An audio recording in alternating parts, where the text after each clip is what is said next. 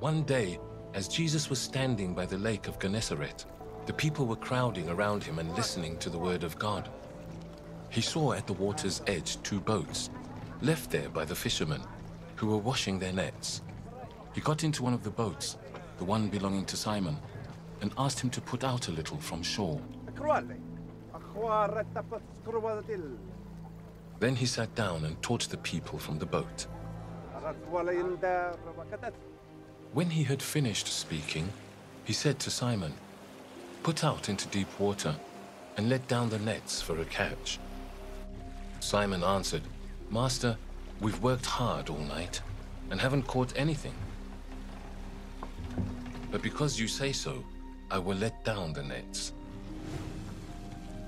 When they had done so, they caught such a large number of fish that their nets began to break.